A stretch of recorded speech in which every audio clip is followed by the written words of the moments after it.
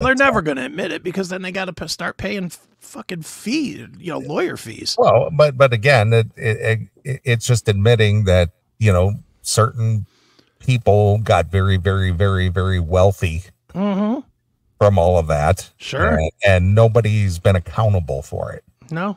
And I remember when all this was being rolled out, almost 4 years ago, you and I had a real problem with that. Oh yeah. Yeah. Mm-hmm. And of course, I took a lot of heat from, my friends, whether it was Don or any of the people in the left, and they were calling me an anti-vaxxer, and I was an anti this and an anti that. And it was just like, it just makes common sense. Just common sense. Dude, I got told that I was running the Coronacade and that I was actively killing people. Yeah, you were killing your neighbors. I had people on the social media for Pinball PA saying, "You're the reason people are dying in Pittsburgh." Right, of course. Yeah, sure.